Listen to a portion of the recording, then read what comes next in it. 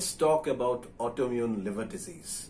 Now, autoimmune diseases are the diseases where our immune system mistakenly attacks our own body, and loss of self-tolerance leads to the production of autoantibodies that reacts our own antigens.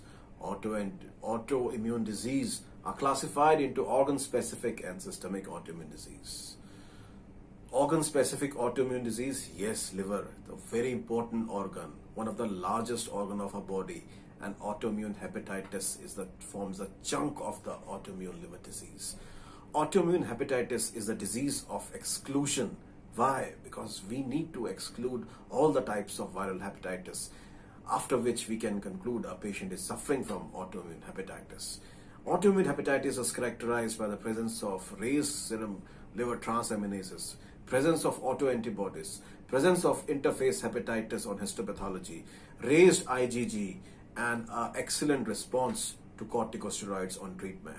It's of three types: type 1, type 2, and type 3. Risk factors include, yes, females are more prone, certain viruses, drugs, and patients with existing pre-existing autoimmune disease are likely to suffer from autoimmune hepatitis.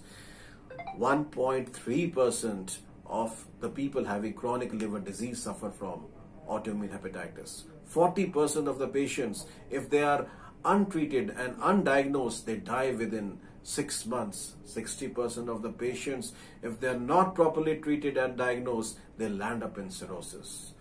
There's a revised international group of scoring system which includes the clinical criteria, the histopathology, laboratory criteria, autoantibodies, and the scoring gives a conclusion whether the patient is suffering from autoimmune hepatitis or not. At SRL, we offer battery of investigations right from immunofluorescence to line immunoassay. We've got specific panels which helps clinician to conclude the patient is suffering from some sort of autoimmune liver disease or not. Stay fit, stay healthy. Thank you.